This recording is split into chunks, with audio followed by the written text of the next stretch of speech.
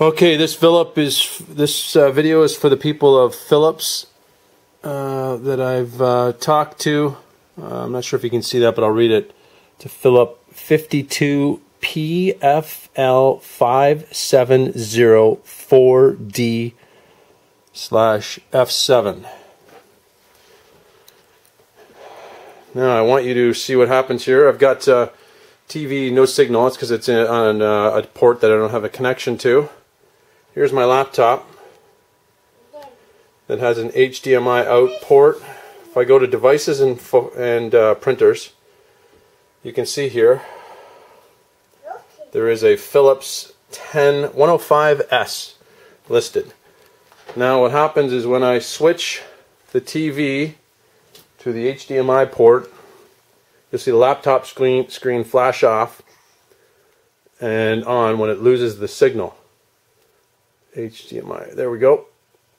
Laptop screen flashes off and I lose the signal for the monitor.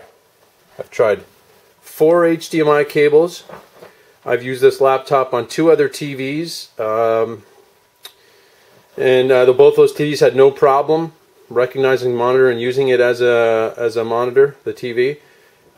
So after lots of work, I've concluded that it is the TV. Now, if I unplug the HDMI cable, laptop, plug it back in, I'm still on the same source. There'll be nothing will happen. If I switch the TV back to a different any other port, I'll just switch it to the HDMI 1. Laptop still doesn't do anything, but if I unplug it, unplug the port, plug it back in,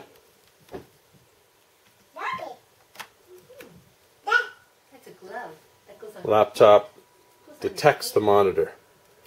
But then if I switch it back to HDMI 4, you'll see the screen happen again. 2, 3, 4. Laptop loses it. There's lots of people online that have the exact same problem. Nobody, it's hard to describe, you can see, but of course there's no signal up there. And I've tried all HDMI ports on the TV as well. So I've done enough troubleshooting. I believe Philips needs to make an update to their driver. And if they want me to do one further test, I could always grab a couple other laptops with HDMI ports and connect them to the Philips to rule out this laptop. Although I think I've done enough to demonstrate that it's not the laptop, it is the TV.